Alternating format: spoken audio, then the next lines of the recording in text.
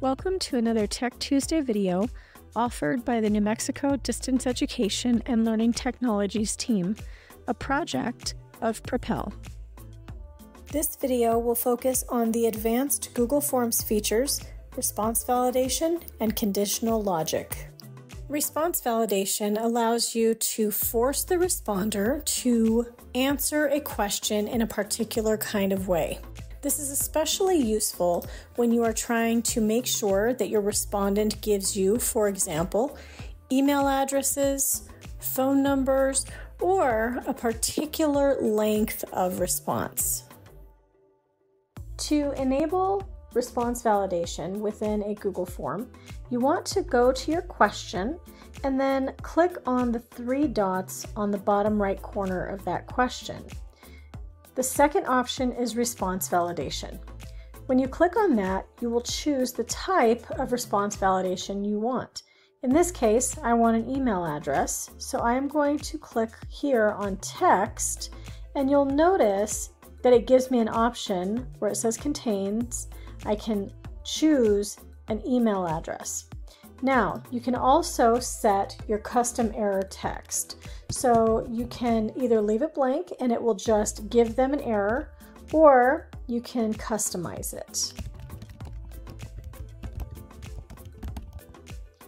Once you've done that, you can just click outside of it and it will be validated that way.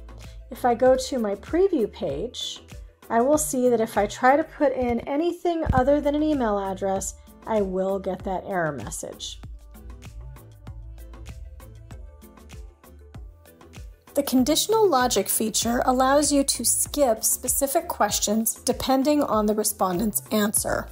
For example, if someone answers yes to a question, you can set it up so that the following question in the form is skipped and the respondent is taken to either the next relevant question or allowed to submit the form.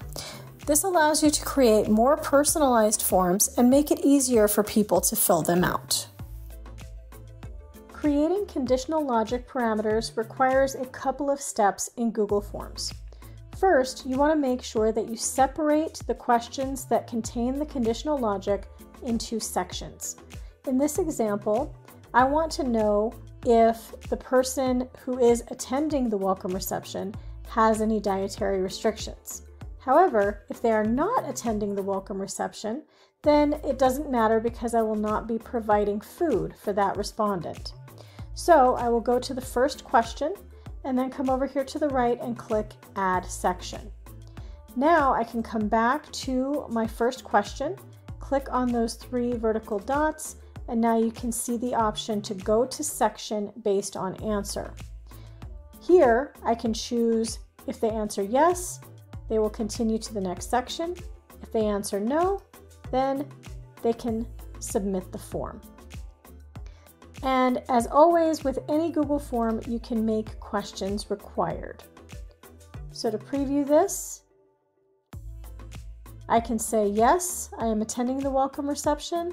And when I click next, it will give me the question asking for dietary restrictions.